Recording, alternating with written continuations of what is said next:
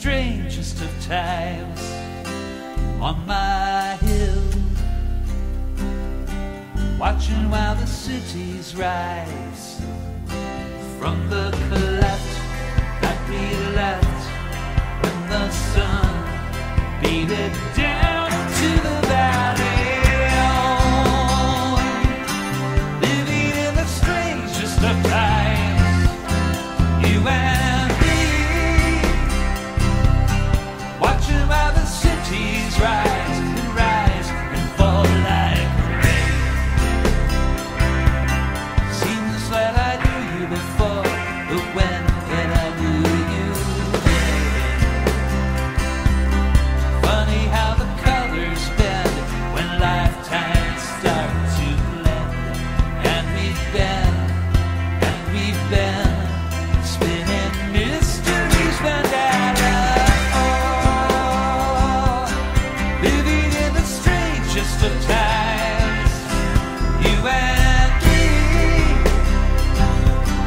watching while the cities rise and fall like rain, fall like rain, fall like rain, fall like rain. Night Dreams Talk Radio, After Dark, wants to give a big shout out to all the truckers that listen to our show. If you would like to hear Night Dreams Talk Radio on your local radio station, let them know. Tell them to check out www.nightdreamstalkradio.com. And thank you. You are listening to Night Dreams Talk Radio Network, from our compound to you worldwide, with your host, Gary Anderson. And we are back, and we're talking with our guest about the moon, and is it a satellite? Is it a spaceship? Is it real? You know, one thing I do say that if there is trees and if there's other things on the moon, like smoke coming out of smokestacks, tells me it has atmosphere. Absolutely. So we've been lied to there, right off the bat, you know, but again, you know, when we got to the moon, if there was an atmosphere there, we were lied to right there. I mean, we've been constant there. If there was atmosphere there, then that tells me. The way I found it is that the atmosphere up there is not like ours. It is it's air, and I don't exactly know what I would say the oxygen content is, but it is according to about 16 to maybe 20,000 feet of altitude on Earth. That is the equivalent of the atmosphere on the moon. So that's pretty high, and some people will say, oh, we can't live there. Well, look in the Himalayas. There are people that live at 16,000 feet all their life. Oh, yeah. I mean, yes, they're born and die at that height. But again, though, how about trees and stuff? I mean, it tells me there has to be more oxygen in that if you have trees and stuff like that growing. Yeah, that's on Mars. I got pictures of trees on Mars. But the pyramids on the moon, you don't build pyramids in spacesuits. No, I don't see how you could. No, that would get a little hot. And now the thing is also that in 1973, if you go and Google Project Red Sun, you will find in 1973 they traveled to Mars and they built a small base there for observation mostly. They found animals, vegetation, trees, and they found small people. And some of these people are only 10 to 12 inches tall. That sounds kind of ridiculous, don't it? Well, I'll let you in on something that I found. About 3 years ago, there was a fossil found inside rock in Antarctica. And this was written up in scientific magazines, and then it's still floating around. I got a picture on my website, or one on my website, about that. That skeleton that was found in that rock in Antarctica was 11 inches long. That is about 32, 31 centimeters long.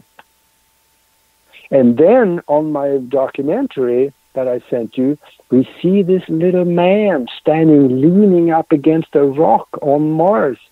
And it's a small rock. The rock is about probably maybe 1.5 feet tall. And this little guy is shorter than the rock. Did you see that one? Yeah, I do. And you know what? I do believe it. Have you ever heard of Mary Joyce? She runs a UFO Bigfoot reporting center out of Cashiers, North Carolina. And No. she's been on my show several times. She used to be a reporter for various, publications, an editor, actually.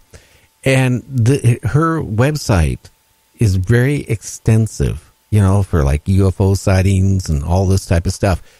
She has said that back in North Carolina, back a few years ago, they were building a community college, and while they were clearing out the land, they found skeletons of little people that were about approximately 12, 13 inches, 14 inches in length. Really?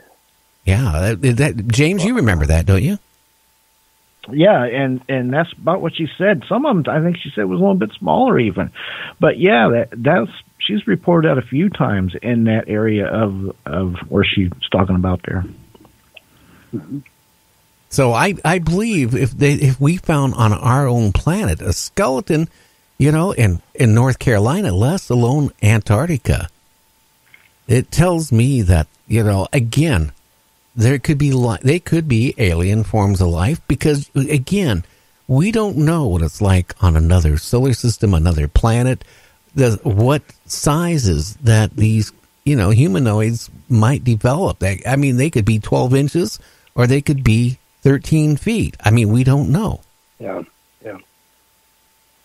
Well, it appears as there were taller ones up there too, and there probably still is. But I think more of them probably are living underground up there, because we know what Mars look like. They always call it a red planet. No, it's not red. It's I have NASA pictures of blue sky up there. You don't get that unless you have air. So they're lying to us again. Their lips were moving, and it's more. It had more atmosphere. They also tell us that there's no water up there. Well, I got pictures of a riverbed with water, just huge puddles all the way through that riverbed. I think that's on the video documentary also, and it gets really interesting once you start getting some of these pictures that is being sent back to NASA, and they are private individuals that is capturing the stream, and they publish them. So this is before NASA get their hands on it. But also, we know that there was a great disaster on Mars, because there was a nuclear disaster. Much of the atmosphere probably either burned up or were pulled off. They had a higher percentage of oxygen. How do we know that? Well, there's probes of spaceships that has found things, in rock and so on. And they found extremely high amount of xenon-135 gas. That tells us that there was a nuclear discharge. And because xenon-135 is an unnatural gas, it can only exist if it's produced by a nuclear explosion. So we proved that in Chernobyl, and also in the South Pacific when they were, testing nuclear devices at Bikini and places like that in the 60s. The xenon gas was everywhere. So we know that they have it on Mars, and we have it here whenever we blow up a nuke. So that's probably what caused the disaster up there. They probably have. Oh, go ahead. Yeah, it could be like here. If they were stupid enough to have nuclear power stations And then I had a very destructive tsunami or something like that come around. That will melt down the power station and the nuclear material would escape. That could also create that Xenon-135. And I asked two scientists on that. One said that, yeah, that's possible, but the other one said, no, it had to be a discharge. So I don't know what to believe. I am not that well versed on nuclear science.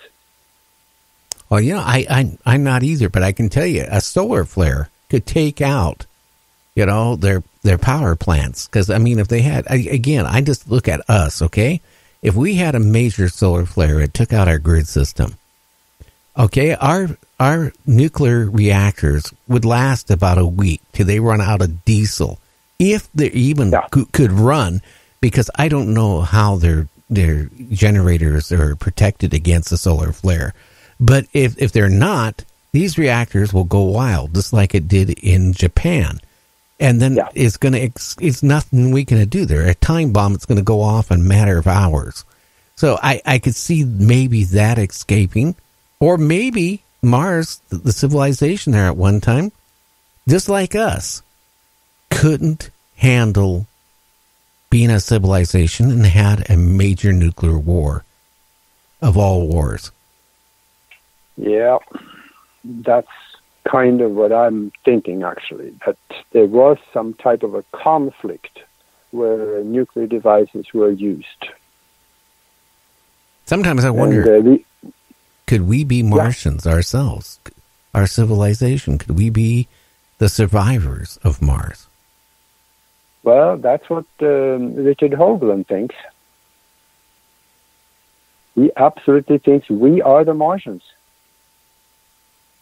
I just think, because I you know, like you mentioned, like the pyramids and all this stuff. I look at the pyramids here. I mean, I've had guests on my show, honestly, have come up with every idea how the pyramids got built. One was that they created a canal that ran, you know, miles and miles and miles through the sand, to the rock quarries where they were cutting these, you know, perfectly precise blocks, putting them on a barge and floating them down where they're building the pyramid. Well, first thing in my mind is, if you get a bag of sand and you cut it open on the top and you make a canal in it and you pour water in it, the sand sucks it. You're not going to have water. So my first thing in my mind is, if I have a canal that's running, you know, 20 to 100 miles long to where they were getting these huge stones to build the pyramid, how could they fill the water in this canal and keep water in it and barge it all? And then if they did barge it, how could they have constructed these tall pyramids? None of that's, we don't know. It had to be some type of technology we're unfamiliar with. And that's what tells me that on the moon or on Mars, some of these structures, it had to have been technology so superior to what we came and comprehended. Yeah, I think they used the same technology as they did at Baalbek in Lebanon, where you find 70-ton stones lifted 20 feet straight up and put into a wall. Same thing as you have the stone that is over the king's chamber in the Cheops pyramid is, I believe it is 70 tons. You don't float 70 tons. No. Now, the small stones at the base and around, theoretically possible. I imagine that you could, but not the 70 ton.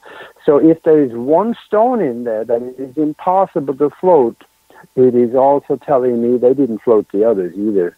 No, that theory, when I had the guests on, I had them on twice. To me, after the show, I just started thinking logically. So, you know, I went out to my man cave and we had a bag of sand, and I cut the top of the bag of sand off, and I made a little canal, and then I started pouring water in it. And now